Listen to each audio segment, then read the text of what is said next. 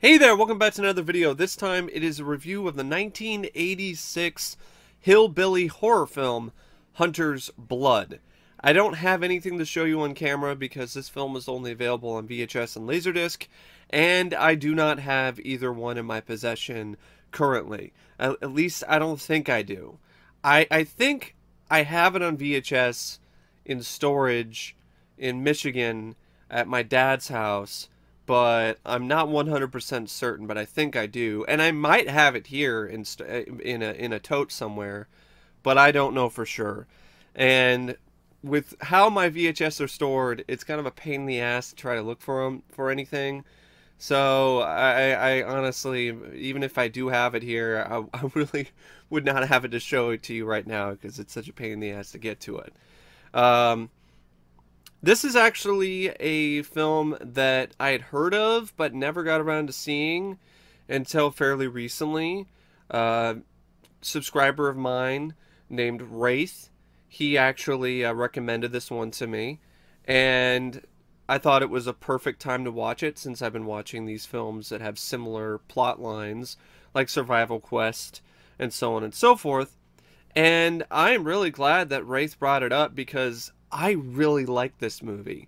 This is a true diamond in the rough and a hidden gem. Like, Hunter's Blood is my type of film. It's a lot of fun. It's really entertaining. It's fairly fast-paced. It's got likable characters. It's got a great cast. It's got solid direction. It's got a surprising amount of gore for a film like this. For a low-budget movie, it's got some really nice-looking shots in it, especially from a directorial standpoint and the cinematography. Overall, it's a really good film for what it is. I have a few issues with it, and I'll get to those later, but for the most part, almost every element in this film is really strong. And this is one of those films that is... This is why I keep digging.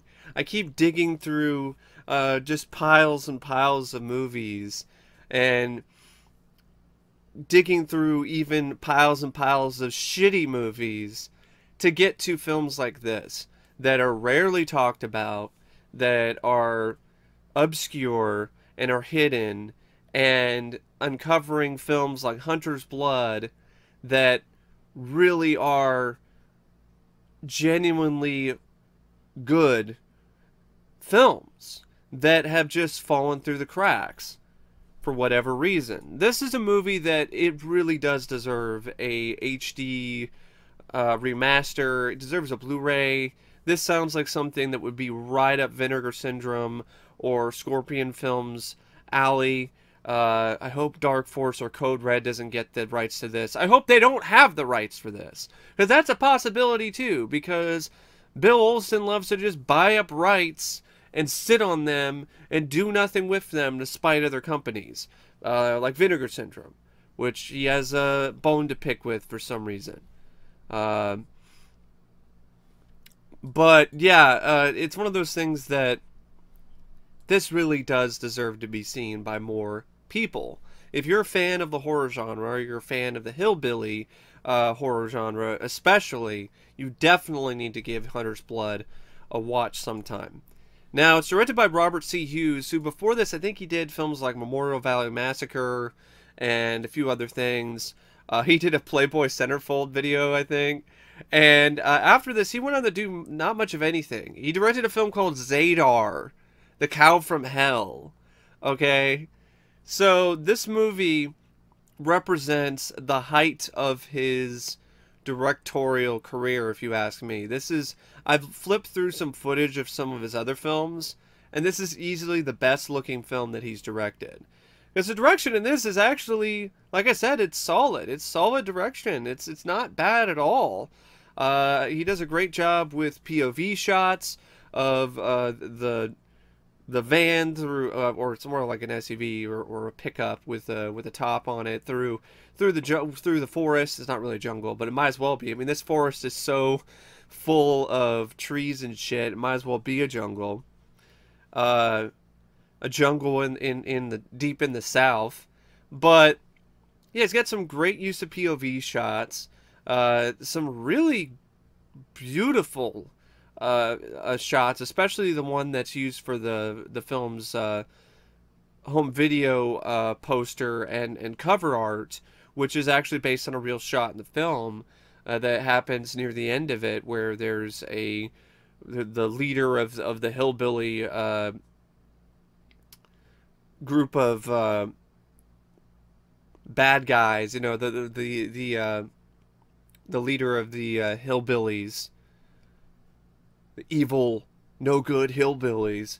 He gets shot and he falls in the water in like a river, and the blood just flows into the river, and the sun's glinting off the water, and it's I can't really explaining it to you doesn't do it justice because it's a really absolutely gorgeous looking shot. So there are other shots like that throughout the film.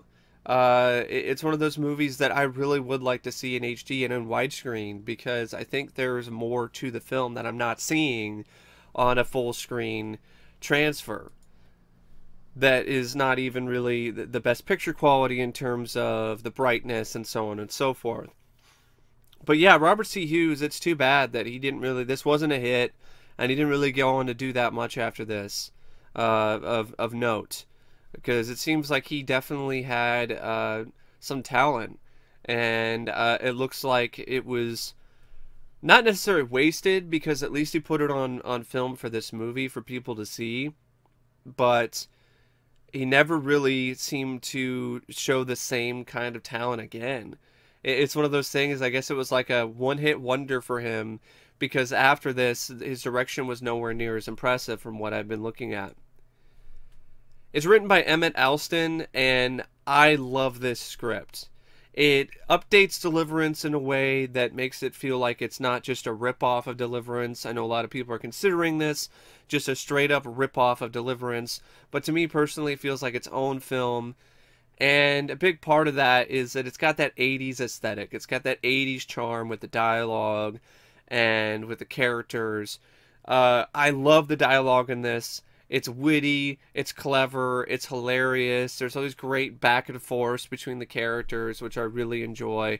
And I miss in a lot of films today, like the witty repertoire, the back and forth between the characters, where they're, the insults and the pot shots and the fun, that kind of stuff. I miss that in horror films, especially.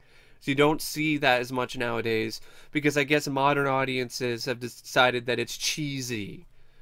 You can call it cheesy, but to me, it's charming, and it's hilarious, and it's entertaining.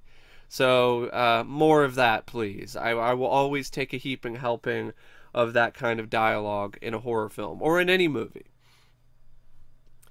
And I also like the way that he writes the hillbillies. It's definitely has more of a horror bent to it. And kind of a slasher film sort of feel at times, especially with the fact that they're not only butchering deer, but they're also butchering people, and they're like wild men who've been living in the woods for years. So it's kind of got a little bit of a Texas Chainsaw Massacre vibe at points, but more similar to something like Texas Chainsaw Massacre 2, because the film definitely has more of a sense of humor. So it's one of those things where it doesn't really try to over-explain them either, which I really like. I like the fact that the script is not like, let's over-explain the hillbillies and why they're here and what they're doing and so on and so forth. It's just like, nope, they're here, and our main characters have to find a way to survive their attacks and hopefully not end up as dinner. So it's one of those things where it's like, okay, I'm totally okay with how they are handled, because it actually makes them more scary to me, because I don't know why they're here. I don't know what their whole motivations are. They just want to kill me. They just want to kill them. And that's scary enough to me. So, and yeah, I mean, the other characters are written really well too, especially Gulager's character Mason and Ken Swofford's character Al, and even Joey Travolta's character Marty. This is a character that starts out as kind of just, he's just along for the ride, and then ultimately he learns some very valuable lessons and learns to be a stronger individual. And I thought the way that that was handled was pretty good. And overall, I mean, and Sam Bottoms as character David Rand is the one that makes the most progression, because at first he's like, I don't want to kill anybody, I don't even want to kill a deer, and then he's the one that's put in the situation where he has to kill like most of the hillbillies in order to survive and to save his friends and family. So overall, I think the script is really solid. It's a really effective script for a low budget film. And speaking of effective, the cast: Sam Bottoms, Kim Delaney, who you might recognize from other films. She's in this as Melanie, who's a love interest. She becomes essentially just a damsel in distress, but she does fight back at times. So it's not like she's totally useless, which is nice to see. Gulager, who you might remember from plenty of films. I mean, he was in Return of the Living Dead. He was in Feast. This is honestly one of his best acting roles and his best characters, if you ask me, as Mason Rand.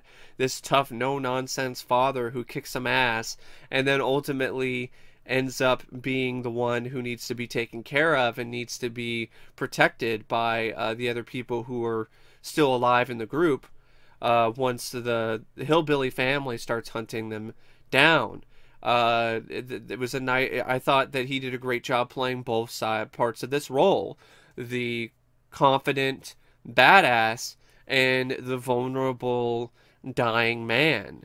I really did really like that aspect of his performance. I also thought Sam Bottoms did a great job playing his son David, who starts off as kind of not, I don't know if aloof is the right word, but kind of he's just kind of mousy, not really wanting to get into much confrontation, not really wanting to do that much other than spend time with his dad and maybe, help hunt some deer.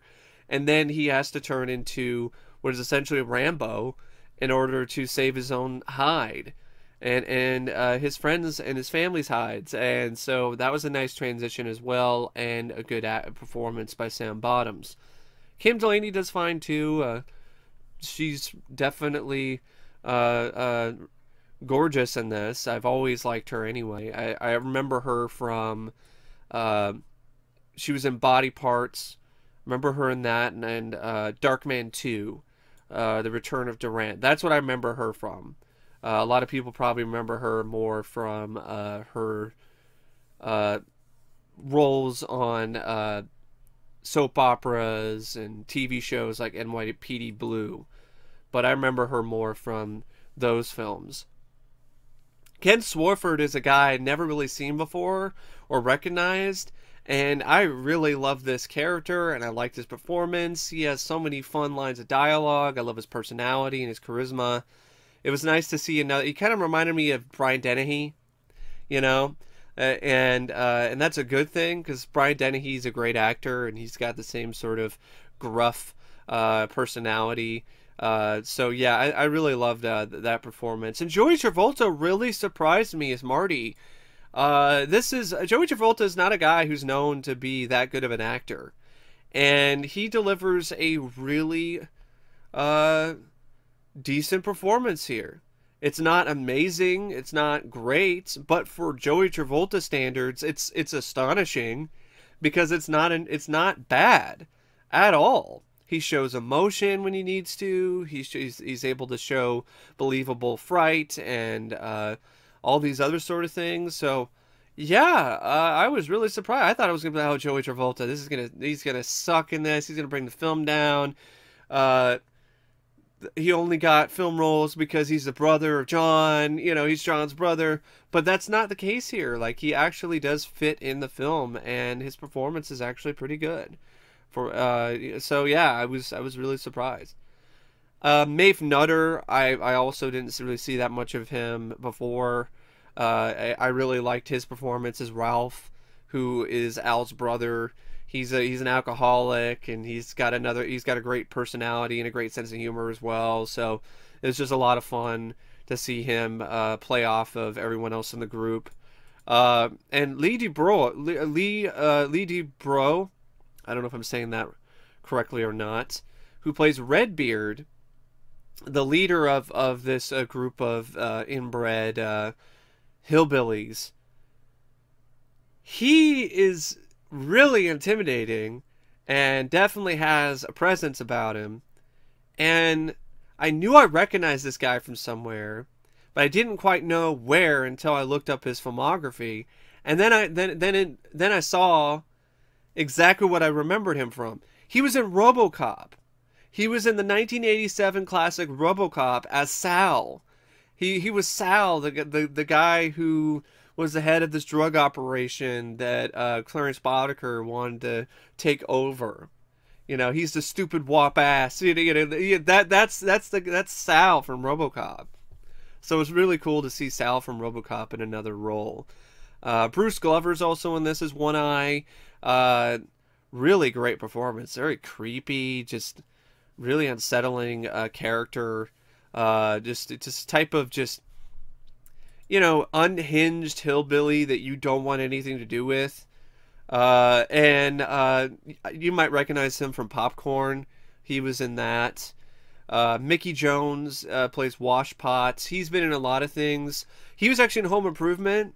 Like, if you remember Home Improvement, I think he was one of the construction guys, one of the guys who worked for Tool Time. He was the big fat guy with the beard in a few episodes.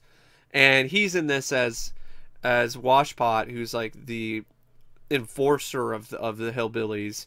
And he's pretty fucking stout in this too. I definitely was not laughing at his character. Like, you look at his character in Home Improvement, it's totally different from what his character is in this, and shows that he was honestly was a better actor than probably people gave him a lot of credit for, because he pulled it off. He was actually pretty scary, if you ask me. A big boy that'll fuck you up. And Charles Cyphers, who has a really bit role in this as Woody, he's almost unrecognizable. He's a total prick. He's got a sleazy smile. He's a total asshole. He works with the hillbillies because he runs this company called Razorback Meat Co. And this guy, I mean, I was really surprised it was Charles Cyphers. It's Sheriff Brackett from Halloween, and he's a completely different character and personality in this. Like, he's a shit heel, you know, just a fucking piece of redneck shit. And it's just one of those things where, wow, just a really impressive performance by Charles Cyphers. I also want to mention Billy Drago. Yeah, Billy Drago. That Billy Drago. You recognize from a lot of different a lot of different action films and stuff like that in the 80s and 90s. He's fucking slithery as all hell in this as Snake. Perfect casting choice. Billy Drago's just a creepy motherfucker, and his performance in this is no exception to that rule. And you also have Billy Bob Thornton, who's apparently in this, as a guy named Billy Bob. I didn't catch him, so it must have been one of his first roles, but I did not catch Billy Bob. Maybe I need to flip through the film again. I don't know, maybe it was a blink and you miss a cameo, but that's kind of cool. The Billy Bob Thornton is in Hunter's Blood as well, and probably a really small role. I also want to mention the score by John D. Andrea. I thought it was a really excellent score. It had a really nice atmosphere to it, and it definitely fit the whole vibe and the whole setting of the film. The cinematography, Thomas F. Denove, I thought was really impressive for a low-budget film. And the editing by Barry Zetlin, it's also quite efficient and effective. It runs for about 101 minutes, which it doesn't really drag that much at all. It to me personally, had a really good pace to it. And the big reason why is because I like the characters so much. I like these characters. I want to go on this hunting trip with them. I want to see them make it out alive. When some of them die, I did feel I did feel bad. You know, that's when some of them got knocked off by the hillbillies. That just made me want the hillbillies to get their comeuppance even more than I already did. And yeah, it's one of those films that it could have easily been slow paced or boring, but it didn't really it wasn't really anything like that. Despite the fact that in the first half of the film, there's not really a whole lot of action.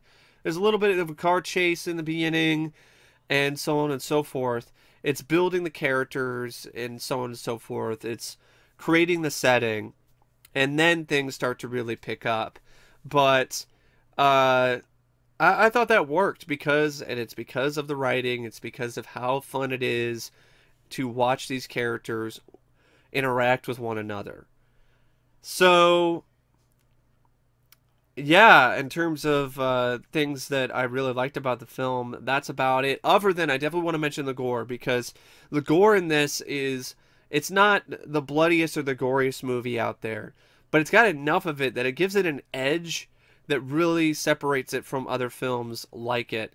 For instance, there are these two, they might as well police officers who are game wardens who are going around and policing the woods and trying to get the group of guys to leave the forest because there's these group of hillbillies that live there that are vicious and so on and so forth. And the guys are like, whatever. Nah, we drove all this way. We went through that car chase with the guy who was selling the beer. You're like, we're not gonna stop our hunting trip over this. We came too far. And so these game wardens actually end up saving the group's bacon, because they're almost about ready to get slaughtered right then and there by the hillbillies when they catch them slaughtering some deer in a part of the woods. But then they get their bacon saved by the game wardens. And the game wardens arrest the hillbillies, and you think, all right, everything's gonna be okay now. But nope. The hillbillies had another one of their kin hiding in the bushes somewhere, shoots one of the game wardens, and then all hell breaks loose, and the game wardens get killed. And now the hunters become the hunted, and so the group of guys who went on this hunting trip are now being hunted by these hillbillies, and they come across various different bits of the game wardens throughout the woods when they're trying to stay one step ahead of the hunters. So they see one of the game wardens who's strapped to a tree, and he's like got his flesh ripped off, and you can see the muscle, which is something you normally don't see that often in films like this. It was a really horrific aftermath. It was a great practical effect. And then later they see the other game warden's severed head just hanging off a tree branch, which is quite a gory image. And if that isn't gory enough, there's a scene where Sam Bottoms comes across Purdy Boy, one of the hillbillies, and he shoots him in the face. And then the camera pans to Purdy Boy on the ground with his arms twitching and his fucking face blown off. And it's all done practically. You see like the top of his scalp just hanging on to the, flopping around, just kind of, it just flopped over onto the dirt, and there's just blood, and you see like what looks like just, it's completely unrecognizable. Doesn't even look like a human face anymore. You see like the bottom teeth, and like the whole fucking top of the head is blown off. It's a really gruesome image, and it's a really effective makeup effect. I mean, goddamn! Like when I first saw that, I was like, "Holy shit, damn!" It elicited a really strong reaction from me when I first saw it. And then there's blood and stuff like that throughout as well. When the hillbillies get shot, when Redbeard gets shot at the end of the film, there's a good amount of blood squibs. So yeah, it's bloody, it's gory, and Yeah, that's more than I could say for a lot of other films. I mean, Deliverance isn't that gory, so this is one of those movies that definitely does have a horror feel to it, and a big reason why is because of those bits of gore that are sprinkled throughout the film. Now, when it comes to things about the movie that I didn't feel quite clicked, I didn't really like the ending. I thought it was one of those like, setting it up for a sequel. It was like a sequel bait ending where it looks like the group, the remaining survivors, uh, they've made it out alive and they got on the train and Redbeard is dead and they're gonna make it back to society safely. And then the camera shows you that they're on the Razorback Meat Company train. And I'm like, was that really necessary? I don't think that was necessary. It was one of those like sequel bait endings for a sequel that never happened, and kind of made it look like it was a bad ending. Like they're gonna be taken to the plant and get fucked over, which I'm not really a fan of. Thankfully, though, they don't actually show you them getting fucked over, so I get you could maybe uh, look at it as if, oh, it's just, yeah, it looks like it's bad, but really, they're just going into town and they'll get off the train before they go into the station, and then they'll find some way to get back to Oklahoma and they'll be safe and sound. But yeah, I mean, but it doesn't really make it that clear, so I didn't really care for that ending. I also would have liked to have seen a little bit more variety in the action during the finale. There's just a lot of just shooting the gun, and it gets a little bit repetitive. And also, I did like the score, but some of it I would have liked a little bit more of